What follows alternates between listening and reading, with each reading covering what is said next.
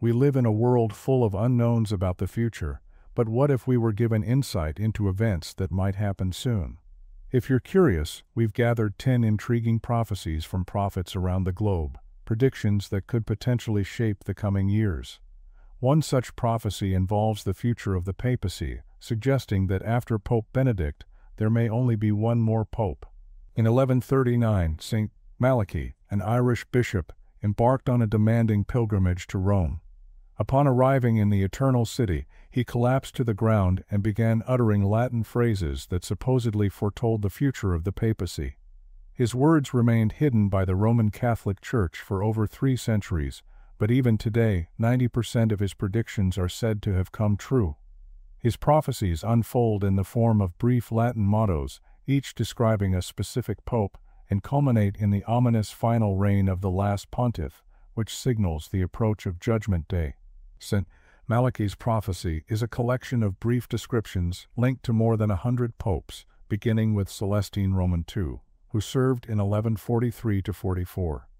Based on the progression of the list, the second-to-last motto corresponds to the now-retired Pope Benedict Roman XVI. The 112th cryptic Latin phrase in Malachy's sequence foretells the papacies up to the present Pope Francis.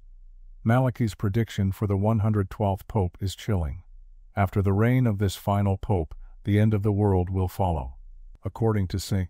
Malachy's complete prophecy, during the final persecution of the Roman Church, Peter the Roman will lead the faithful through great tribulations, after which Rome, the city of 7 hills, will be destroyed, and a divine judge will bring about the end. Despite Pope Francis being an Argentinian who chose his papal name in honor of Saint Francis of Assisi, some doomsday believers interpret the prophecy differently. They argue that Pope Francis, whose birth name is Jorge Mario Bergoglio, has ties to Peter through his Italian heritage, thus linking him to the final pope mentioned in St. Malachy's vision. According to St. Malachy's list, Pope Benedict was the 111th pontiff, meaning Pope Francis is the 112th. Malachy said that during this last papacy, God would judge the Pope and the city of Rome, which the Bible also predicts will be destroyed. Revelation 17 speaks of the fall of Babylon, a city said to sit on 7 hills, which many interpret as a reference to Rome. This destruction is prophesied to occur at the end of the Great Tribulation, coinciding with the Battle of Armageddon. The Bible further suggests that the Pope in office at the time of the Antichrist will form an alliance with him, becoming the foretold false prophet. Interestingly, numerous Catholic prophecies also predict the rise of an evil pope, often thought to be the last pope. As for Pope Benedict, the prophecy describes him as Gloria Olivi, which means the glory of the olive. Some claim that this prophecy is accurate, pointing out that the Benedictine order is associated with the olive branch. The final pope, according to St. Malachy, should be Peter the Roman. Many of the mottos in the prophecy are remarkably accurate. For example, Pope Urban Roman VIII is associated with Lilium et Rosa, meaning the lily and the rose, and he hailed from Florence, whose emblem is the fleur de lis. Pope John Paul Roman II is linked with de labor solis, meaning from the labor of the sun, a fitting reference since he was born during a solar eclipse on May 18, 1920.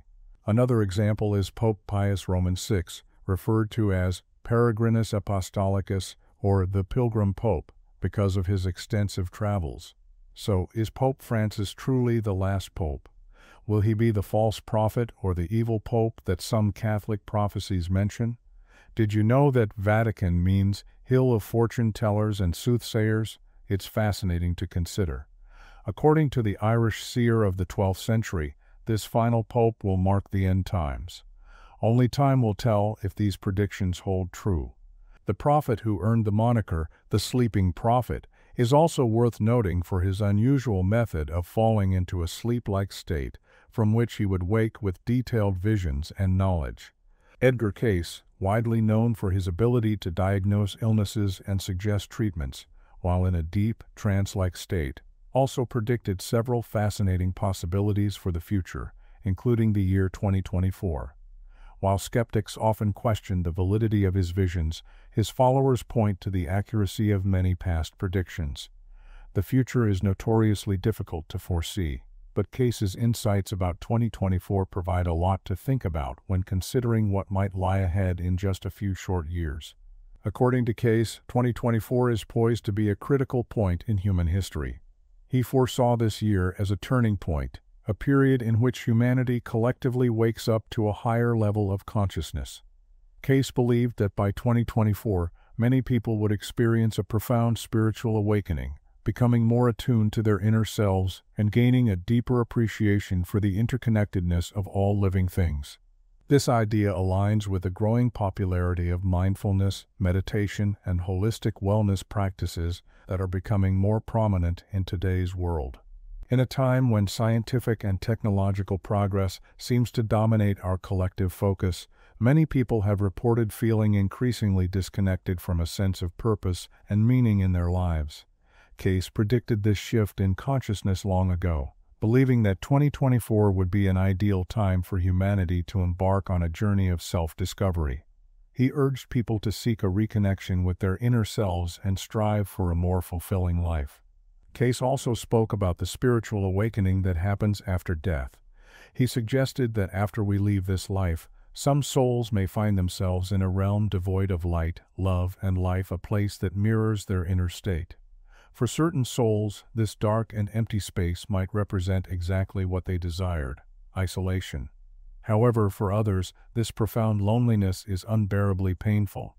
In the absence of truth, love, and kindness, some souls experience intense fear and suffering in this void.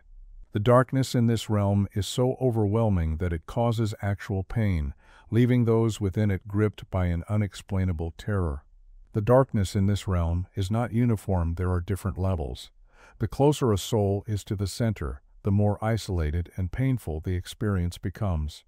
On the outer edges, there is more interaction with other souls, but as one moves toward the core, the solitude deepens. Souls in this outer darkness cannot escape it by traveling through different dimensions.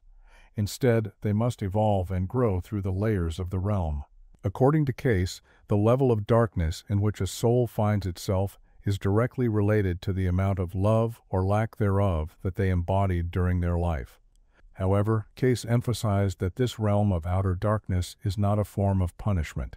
It operates under a lawful, natural order that exists for the benefit of those who find themselves there.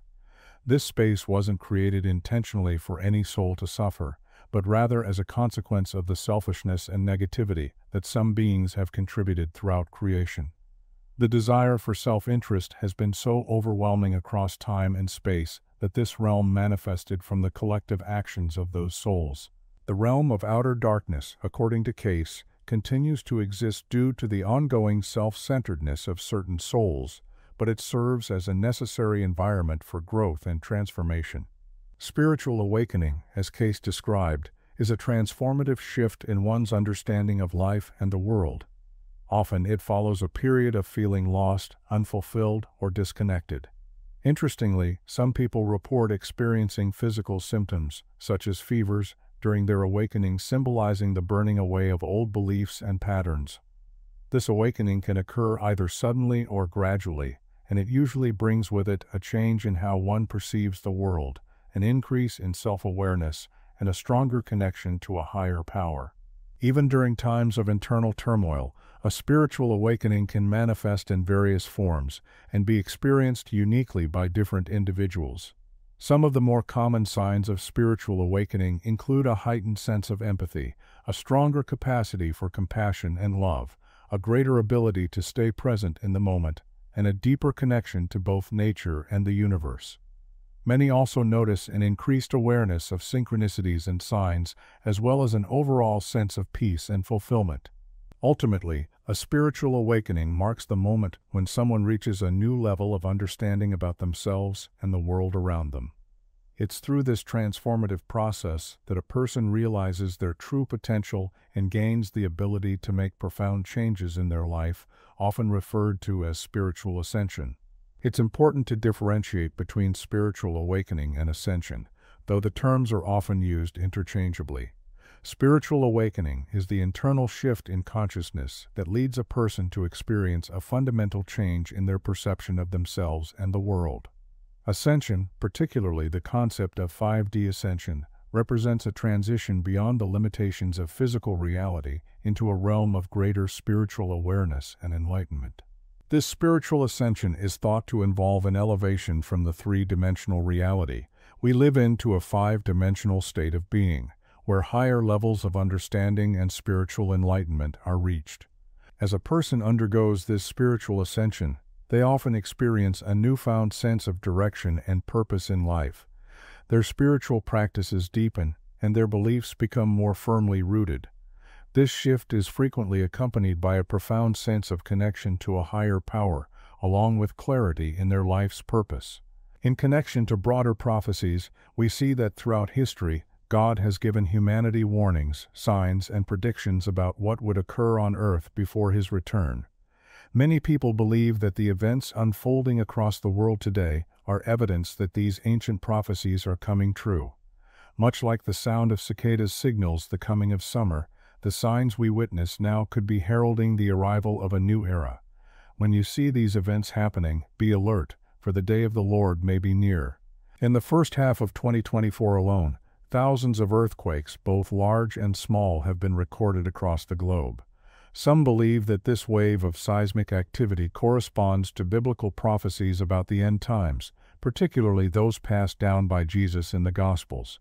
According to Scripture, the kingdom of heaven will arrive at a time when the world experiences large-scale earthquakes, famines, and plagues, accompanied by fearsome events and heavenly signs. Jesus also spoke of celestial signs involving the sun, moon, and stars, reinforcing the idea that these natural disasters are precursors to what is foretold. A fitting biblical passage can be found in Matthew 24:7-8, where it says, "Nation will rise against nation, and kingdom against kingdom. There will be famines and earthquakes in various places. All these are the beginning of birth pains." This paints a picture of turbulent times as a precursor to greater events. Some interpret the string of natural disasters as warnings from a higher power, signaling that worse events may still come. The book of Revelation contains multiple references to earthquakes, emphasizing their significance. For example, in Revelation chapter 8, an angel fills a censer with fire from the altar, casting it to the earth, causing voices, thunderings, lightnings, and an earthquake. Later in chapter 16, it mentions an earthquake, such as was not since men were upon the earth, so mighty an earthquake and so great. These biblical accounts suggest that earthquakes are more than just natural phenomena, they are signs of what is to come. The Bible's prophecy about earthquakes serves as a reminder of the larger events that may soon unfold. Jesus taught that when we witness certain signs, it indicates that God's kingdom is approaching. The Bible describes God's kingdom as a real government in heaven, with Jesus Christ reigning as its king. This is the very kingdom Jesus instructed His followers to pray for. When God's kingdom ultimately governs the earth, He will prevent natural disasters, including earthquakes, from causing harm to humanity. Additionally, He will heal both the physical and emotional wounds caused by the suffering we endure today. In some ways, these natural disasters may serve as reminders of the finite nature of our world and universe. They urge us to remain spiritually prepared for the new heaven and earth that is promised, where all disasters will be eliminated, and those faithful to God will live in perfect harmony with Him. One sign that we are approaching the end times, as the Bible warns, is the increasing number of people who mock and ridicule God. This is a painful reality today, as more and more individuals, both directly and indirectly, express their disdain for God and His teachings. These mockers have become so numerous that they are nearly impossible to count. More troubling are the public figures who use their influence to subtly encourage others to turn away from faith. This widespread mockery is a clear sign of the approaching end, as the Bible explicitly foretold. In the last days, it says, scoffers will follow their own selfish desires, ignoring the truth of God's word. Some interpret movies and media as reflecting this trend of disrespect. For instance, one film presents a main character who, as a non-believer, attempts to exploit Jesus for personal gain, only to meet his demise. Rather than focusing on the lessons learned throughout the film, some people see this as blasphemous. However, others might point out that the character ultimately recognizes the truth of Christ before facing death. This controversy reflects a broader debate about the portrayal of faith in modern media. How do you feel about such depictions? Do they disrespect God, or do they serve a deeper purpose? The Bible also cautions that mockers will dismiss the idea of divine judgment, claiming that everything continues as it always has since the dawn of creation. Yet, God reminds us through Scripture that this is a misunderstanding. In Noah's time, the world was judged and destroyed by a global flood. The belief that nothing has changed is simply untrue. God has already intervened once, and He has appointed a future time when the earth will be judged by fire. Jesus Christ holds a name above all others. He is the King of kings and Lord of lords. Even though many refuse to bow to Him now, the Bible assures us that on Judgment Day, all will bow before Jesus, including those who mock and scoff at Him. For those who have strayed by mocking God, there is still time to turn to Christ and live. The Bible tells us that from the very start of life, we are prone to turn away from God. This explains why even young children, without being taught, will naturally disobey. Sin is a part of our human nature, but there is hope in repentance and faith in Christ. Let us all remember that despite our sins, God's mercy is available to those who seek it. Even the mockers, those who scoff at His name, will one day acknowledge the truth and power of Jesus Christ. So, let's turn to Him, seek forgiveness, and live in His grace. When you tell a baby or toddler not to do something, more often than not, they will smile at you and then proceed to do exactly what you ask them not to. This is a reflection of our inherent nature. From the moment Adam and Eve sinned in the Garden of Eden, every human has been born with a sinful nature. That's why we are in need of a Savior. Without divine intervention, we follow our own corrupt desires, pursuing selfish goals. Without Jesus Christ as your Lord and Savior, all that awaits is death, both physical and what the Bible calls the second death, which is eternal punishment. We don't want you to die in your sins and face that fate. Jesus warned of false prophets in the last days. He encouraged us to seek the gifts of the Spirit, especially prophecy, but warned that many would hate the light and embrace darkness. Until you accept the truth, you will be ensnared by these false prophets. As Satan sends more of them into the world, they deceive many and lead people astray. What you may not realize is that these fake prophets are tools Satan is using to attack the church, with deception as their weapon. The number of false prophets continues to grow. Tragically, some who were once genuine prophets have turned to deception in their pursuit of wealth.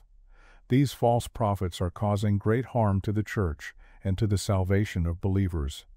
Imagine the damage done to those who have lost their faith because of the deception they endured at the hands of these false teachers. They create chaos, leading many away from the faith and causing betrayal and hatred among people.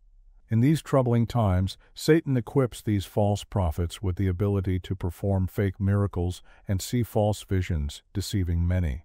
They plant fear rather than faith, making their prophecies filled with terror. Worse, they discourage people from accepting Christ, leading many away from the truth.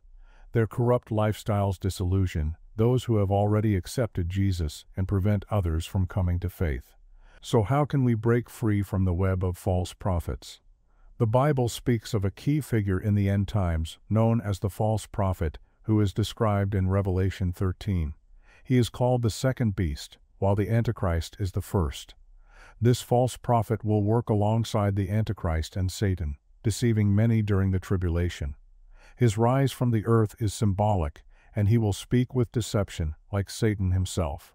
He will possess the authority of the Antichrist and lead people into worshiping him. This false prophet will perform miraculous signs, such as bringing fire down from the sky, and will have an image of the Antichrist created. He will make this image appear alive, and will kill those who refuse to worship it. Additionally, he will be responsible for forcing people to take the mark of the beast. One of his roles will be to gather people for the final battle of Armageddon. Revelation 16 describes unclean spirits like frogs coming out of the mouths of the dragon, the beast, and the false prophet. These demonic spirits will perform signs to deceive kings and gather them for battle on the great day of God Almighty. The ultimate fate of the false prophet is judgment. Revelation 19:20 states that the beast and the false prophet, who deceived those who received the mark of the beast, will be captured and thrown alive into the lake of fire, burning with sulfur. At the end of the millennial kingdom, Satan will be released briefly for one final battle. However, Revelation 20 shows us that the false prophet's fate is sealed. The devil, who deceived the nations, will also be thrown into the lake of fire, where the beast and the false prophet will be tormented forever. Though the false prophet may have had power for a time, his eternal punishment will be inescapable. While false prophets may seem powerful for now, their deception will not last forever. God's judgment is certain, and those who deceive others will face eternal consequences. Let us be vigilant, recognizing the difference between truth and deception, and placing our faith in Christ, who alone can lead us to eternal life. We don't need to fear the false prophet of the end times right now, but many false prophets exist today. These individuals teach ideas that go against the clear teachings of Scripture, and we must reject them, knowing they will face a similar judgment in the end. As the Apostle Paul warns in his letter to Timothy, "For the time is coming when people will not put up with sound teaching. Instead, to suit their own desires, they will gather around them a great number of teachers who will say what their itching ears want to hear. They will turn away from the truth and turn to myths." Paul urges believers to stay clear-headed, endure hardship, do the work of spreading the gospel, and stay faithful to their ministry. Recently, there has been increased speculation about predictions from 16th century astrologer Nostradamus, who may have foreseen a rocky future for Britain's King Charles III in 2024. Following the king's diagnosis of cancer, which was discovered during treatment for an enlarged prostate, royal commentators have begun wondering if Charles might choose to step down from the throne, either voluntarily or because of pressure related to his health. Buckingham Palace has not revealed much about the specific type or stage of Charles's cancer, which has only led to more concern and uncertainty about the king's health and what this could mean for the future of the British monarchy. In his famous book of prophecies, Les Prophéties, Nostradamus appears to have predicted the potential abdication of a monarch, which some now see as possibly referring to King Charles. Nostradamus's writings suggest that a king might step down and be replaced by someone who was not expected to take the throne. This prediction echoes the current speculation surrounding King Charles and his son, Prince Harry. Nostradamus once foretold that the King of the Isles would be forced out and replaced by someone with no mark of a king. Previously, Nostradamus also correctly predicted the death of Queen Elizabeth II around the age of 96, which came true when the Queen passed away in 2022 and King Charles assumed the throne. However, it remains unclear how Prince Harry, who has distanced himself from royal responsibilities, could rise to become king, as suggested in the prophecy. The royal family has been embroiled in scandals in recent years, but Prince Harry's departure from royal duties made the biggest headlines globally. Despite stepping away from his royal obligations, many people still wonder whether Prince Harry could eventually ascend to the throne, given his status as a royal by birth. Currently, Prince Harry is fifth in line for the British throne. In the event of King Charles's death, the first in line would be Prince William, Charles's eldest son.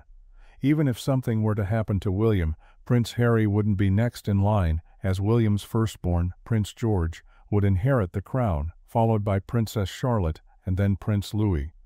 Only in the unlikely event that William abdicates while George is still underage would the question of Harry becoming regent arise. As a regent, Harry would temporarily govern the kingdom until George came of age and could take on his role as king.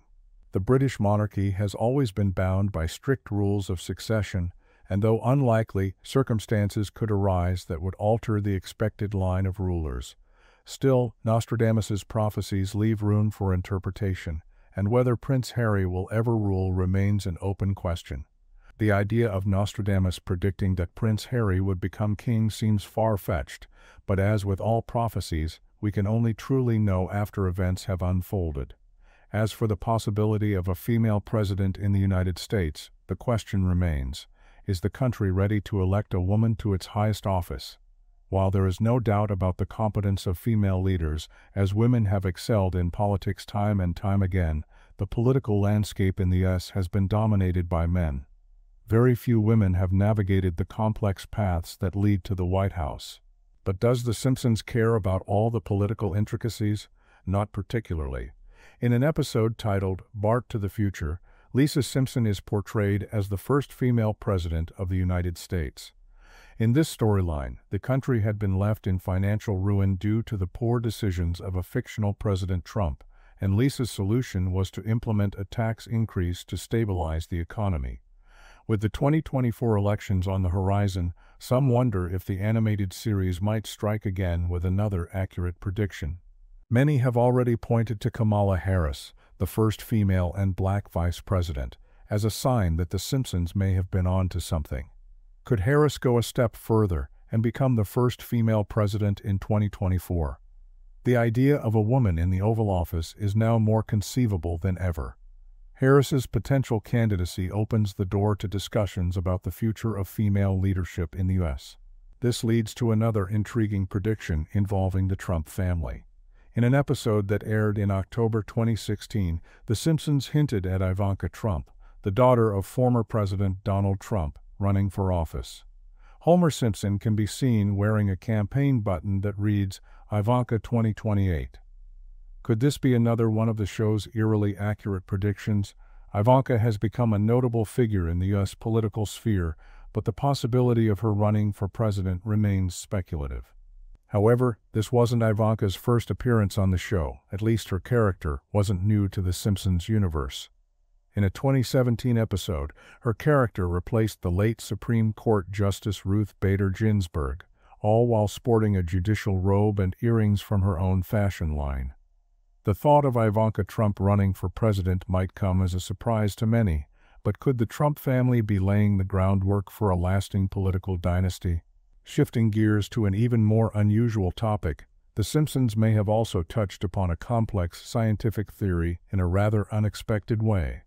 The long-running series is known for its celebrity guest appearances and uncanny ability to seemingly predict future events. However, it's not typically associated with advanced cosmological ideas.